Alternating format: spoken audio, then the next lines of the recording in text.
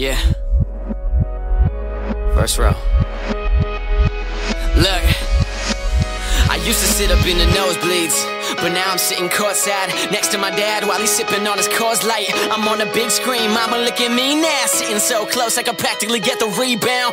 But believe me, it wasn't always like this. I should probably wait until after the game to write this. If you see me on the TV looking down at my phone, I apologize, just know that I was writing the song. Let me take it back to 2009, before the glitz and glamour, back when I was on my grind. I would go to see the Heat play, but every single time I had a vision, on a mission, only one thing on my mind. Let me remind you, I had no fan base, no buzz, just another normal kid. Nobody knew who I was, but the thought of being average made me lose sleep. So I would sit up in my bed strategizing while you counted sheep. I had this plan, kinda crazy, I'll admit it. Little Wayne was at the games, I always knew where he was sitting, and back then he was my hero. Knew every single song, every album, every mixtape, every feature he was on. So I figured, if I could get my mixtape in his hands, maybe he would listen to it, maybe he'd give me a chance. So I burned a bunch of CDs, made them look legit. I packaged them up looking all professional and shit. It was my best work, 7 of my best tracks. I wrote my name and number on the back, and I would stuff them in my jeans, pants sagging on my knees. I felt like my future was depending on these demo CDs, and I was sneaking past security, they never caught me. Running through the metal detector like you'll never stop me.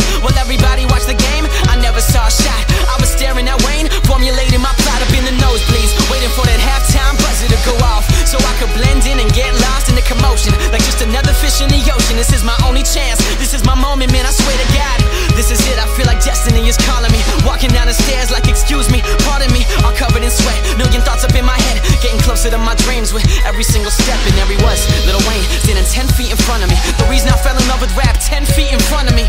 But as I walked up to him with a mixtape in my hand, I was stopped by his security.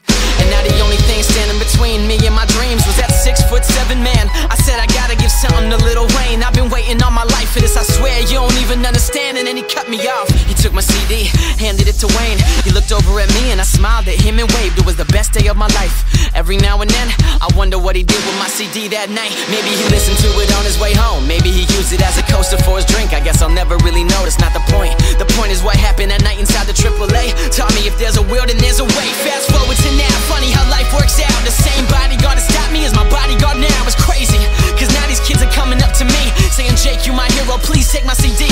And every time that they do, it's like deja vu.